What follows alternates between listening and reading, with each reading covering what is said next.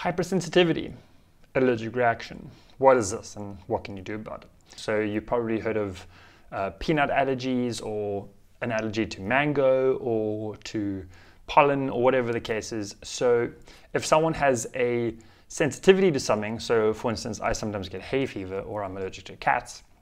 When I go near cats, my eyes can water, my nose can run, my throat gets sore, all of these reactions. But they're very controlled and they're very much in one place, my face and my nose and my mouth.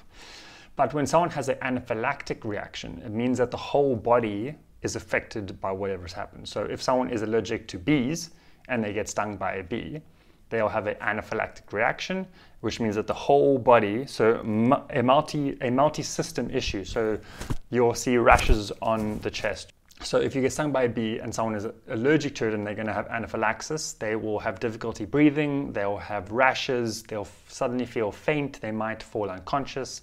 This is a multi-organ or a multi-system effect, and that's how you know it's an anaphylactic reaction.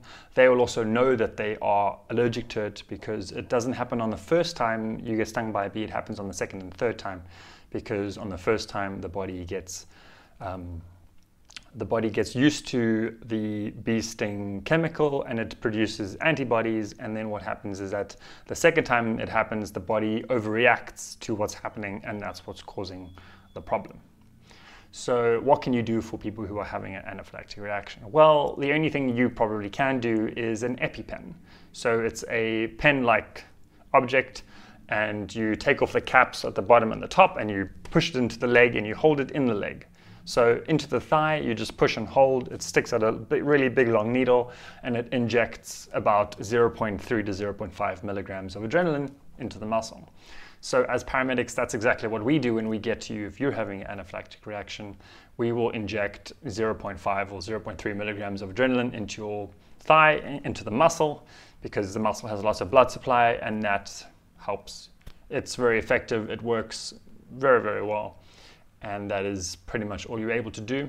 If you don't have that, remember, it's always hazards, hello, help. If they are breathing and you can see that they're having an anaphylactic reaction or some sort of allergic reaction, there'll be rashes on their chest, they will be struggling with breathing, they'll be feeling faint, or they'll be falling unconscious.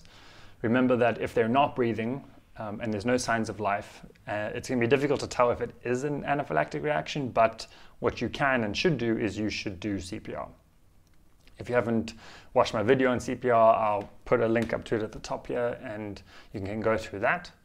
The other thing with an anaphylactic reaction is that people often carry an EpiPen with them.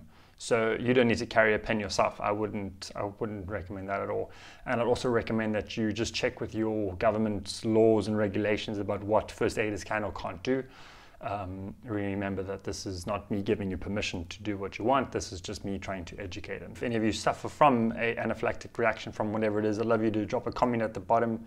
If maybe you're allergic to peanuts, or you have something unfamiliar that you are allergic to. Like I've had patients who are allergic to mango. You also get like egg and lots of seafoods and that sort of thing. And Joe, remember that there's a quiz at the bottom, and if you would like to leave a comment or hit the like button and subscribe, that would be really helpful to me, and we'll see you in the next video.